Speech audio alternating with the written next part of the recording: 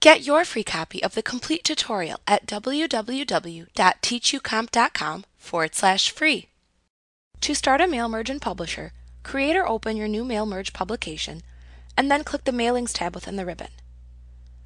Then click the Mail Merge drop-down button in the Start Button group. From the button's drop-down menu, choose the Step-by-Step Mail Merge Wizard command. This will lead you through the process of creating a mail merge publication step by step. This will also open up the Mail Merge task pane at the right side of the publication window. Here you read the information provided and answer the questions posed to you, and then click the next hyperlink at the bottom of the pane to continue through the mail merge process until you are finished. In the first screen of the mail merge pane, you must create a recipient list. If you already have a list, such as a Microsoft Office address list or an Excel spreadsheet that you wish to use for the merge, then select the Use Existing List option. If you choose this option, then you will need to select the data source from the Select Data Source dialog box that appears when you click the Next button.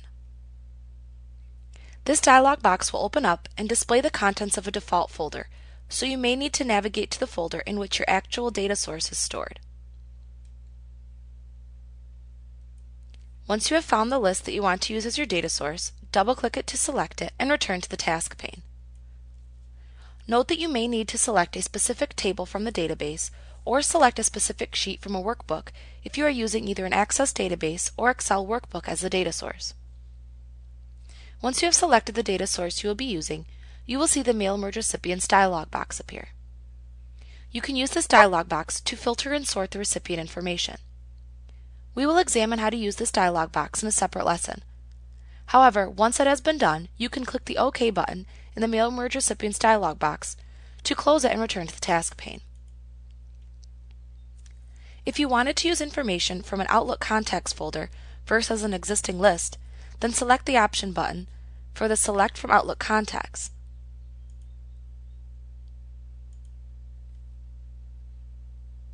This will launch Microsoft Outlook. In Outlook, you will need to select the Contacts folder you will use as the data source. Once you have selected the Contacts folder you will be using, you will again see the Mail Merge Recipients dialog box appear, where you can filter and sort the data from the data source. Once again, we will cover the use of this dialog box in a separate lesson, as it is fairly extensive. Once you have finished using the box, click the OK button to return to the Mail Merge task pane. You could also create a new list of mail merge information to use by selecting the Type a New List option in the task pane and then clicking the Next Create or Connect to a Recipient List hyperlink. Publisher then prompts you to create a new list for the mail merge in the New Address List dialog box. We will cover how to create and edit a data source on the fly in a separate lesson. However, once you have created and saved the new list, the Mail Merge Recipients dialog box will appear again.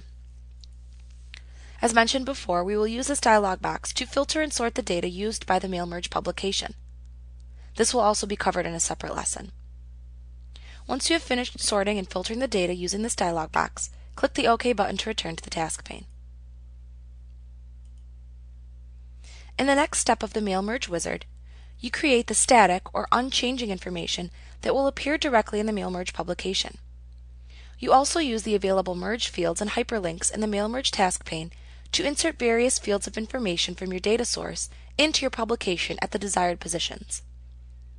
To insert merge fields that represent data from your data source, you can click and drag the fields that appear in the Prepare Your Publication list. Also note that when you have a text box selected on screen, you can simply click on the desired merged field name shown within this list to add it to the next available line within the selected text box. Note that this will also apply to any text containing shapes as well as text boxes.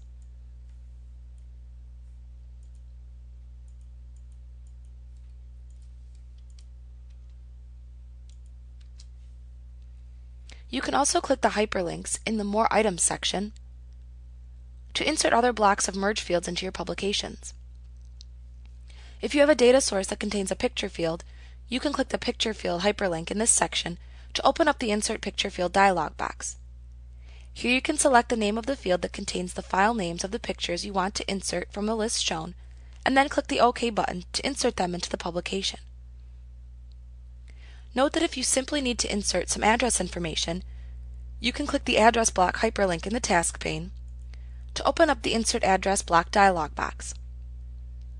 Here you can select what elements of the address to insert, and then click the OK button to insert the selected address elements. You could also click the greeting line in order to open up the Insert Greeting Line dialog box. Here you can choose from several letter openings for your mail merge publication. Once again, then click OK to return to the task pane. To preview the merge results, ensure that the Preview Results toggle button in the Preview Results button group in the ribbon is toggled on. And then just click the arrow buttons in this same button group. You can use the First Record, Previous Record, Go To Record, and Next Record buttons in this button group to scroll through the preview of the merge results. When you have previewed the results, click the next Create Merged Publications hyperlink at the bottom of the Mail Merge task pane to continue.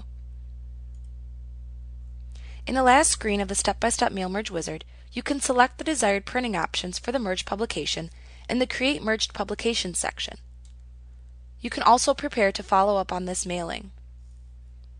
To print the Mail Merge publication, just click the Print button at the top of the Mail Merge task pane to open up the Print window within the Backstage view. Here you can set your printing options, which also includes selecting the range of records in the data source to print. You will also see a print preview of the merge publication that you can review at the far right section of the Backstage view. When you are ready to print the publication, click the Print button to print the selected records. If you wish to make individual changes to different items in the merge results set, then you can click the Merge to a New Publication hyperlink. This will immediately create a new publication that contains the merge results. This is the output publication that is often created during the merge process. In the new publication window that appears, you can make changes to the individual items in the results set if you wish.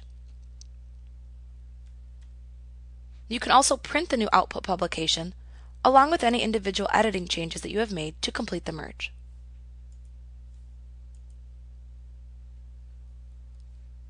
You can also add the merged pages as a separate output that you can attach to the end of an existing publication. To do this, click the Add to Existing Publication hyperlink. This will open up the Open Publication window where you can select the existing publication to which you want to append the result set. In the Prepare to Follow Up on this Mailing section, you can click the Print Recipient List hyperlink to print a copy of the data source. This is very useful as a double check for mailings that you may send to ensure that the recipients receive the mailing. You can click the Save a Shortcut to Recipient List hyperlink to create and save a shortcut to the recipient list used for the mail merge. You can also click the Export Recipient List to a New File hyperlink to export the recipient list as a new data source file that you can use. When you have finished with your mail merge, you can close the Mail Merge task pane by clicking the X in the upper right corner. Like what you see? Pick up your free copy of the complete tutorial at www.teachucomp.com/free.